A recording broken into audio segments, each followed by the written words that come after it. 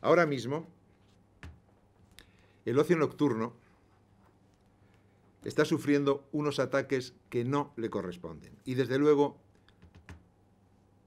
la opción no es cerrar el ocio nocturno. Sé que en alguna comunidad se ha tomado esa iniciativa, pero me parece una iniciativa infantil. Me parece una iniciativa de poco calado y poco sentido común. Mire, con cerrar el ocio nocturno, indudablemente hay un perjuicio económico a un sector que lo está pasando muy mal, muy mal. Pero hay una segunda derivada que nos preocupa tanto o más que la repercusión económica. Esa segunda derivada es el riesgo sanitario.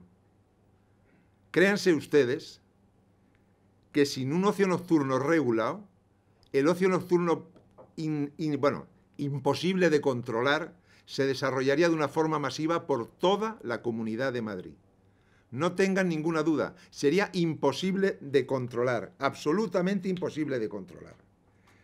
Realmente, como no hubiera un toque de queda, que en Madrid a las 11 de la noche no se moviera nadie de sus casas, salvo el que tuviera que salir a trabajar, no habría forma de controlar el ocio indiscriminado.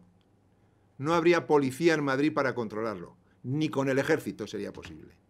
Y eso sí que es verdaderamente un riesgo sanitario. Ahí sí que no hay control, no hay trazabilidad, no hay seguimiento de la infección y además en un mundo de gente joven.